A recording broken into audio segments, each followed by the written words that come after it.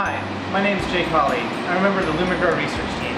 We're here in the LumiGrow lab looking at some plants grown in a greenhouse at UC Davis under 3 different lighting treatments. Our first lighting treatment was grown under high pressure sodium, the industry standard for lighting. We have a standard production quality plant that fits our criteria for a good production. Next, we grew a plant under our Pro Series LED lights. This plant is equivalent to HPS by our metrics, and it's a good production quality that shows that we can grow plants equally as well under our LED fixtures. In addition to proving equivalency, we also adjusted the spectrum we're growing these lights under with a high blue treatment. Under an increased quantity of blue light, we're able to keep plants short and compact in comparison to both the HPS and LED treatments. These compact plants are better for aesthetic and shipping purposes, as well as having some other added benefits to their production quality.